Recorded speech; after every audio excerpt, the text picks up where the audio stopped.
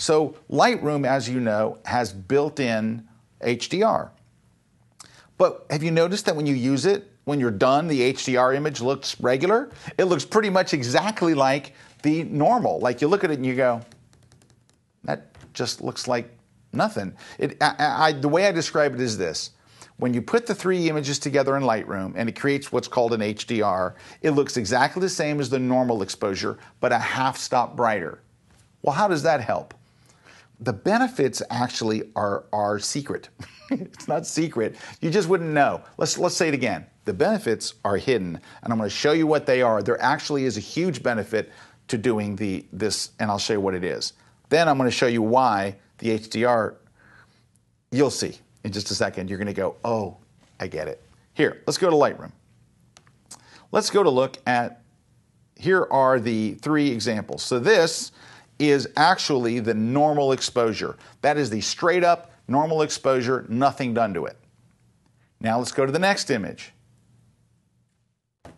That's the HDR, right? And you can actually see the names of them. Look, that's HDR. That is I made that in Lightroom. And it actually looks almost identical. Usually it's like a half a stop brighter. It looks almost identical. But here's the thing that's hidden. It's not identical. Because what's the advantage? And I sat there and asked the Lightroom product manager, I'm like, hey, I do an HDR, it looks the same.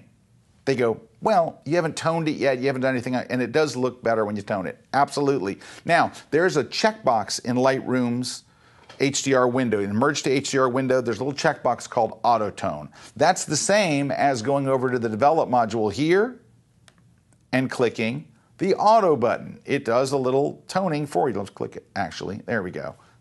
That looks better. So when you first see your HDR, it does look about a half stop brighter. In this case, it would tell you it does 3/4 of a stop brighter. That's the default, but anyway. But then it takes off some highlights and stuff. So it looks about a half stop brighter to me than the original. So that would be the original, and then we'll hit auto, and that would be more likely what you see. But there's a big difference, and this is what I want to show you. The hidden benefit is in the shadows. When you do this higher bit depth HDR in Lightroom, you can open the shadows a ton without seeing noise or just seeing a very little bit of noise. Let's go to the original image. I'm going to prove it to you. Let's go to the original image. Let's hit auto and let's crank up the shadows and the exposure a lot. And what are you going to see when I go way in? Let's go way in. What are you going to see? Look at that, a ton of noise. It's like snowing in the shadows of your image, right? And that's where noise lies, in the shadows. Now let's go to the exact same image, but made to an HDR. So 3 images combined in Lightroom, not using Nik. This is just Lightroom straight up. I'm gonna show you the Nik part next, but just done in Lightroom. Let's go to the same image and let's hit previous. Same exact thing. Where's the noise? This is the hidden benefit. Look as I go back and forth. Raining noise, no noise. Raining noise, no noise. So that's what it does. When you combine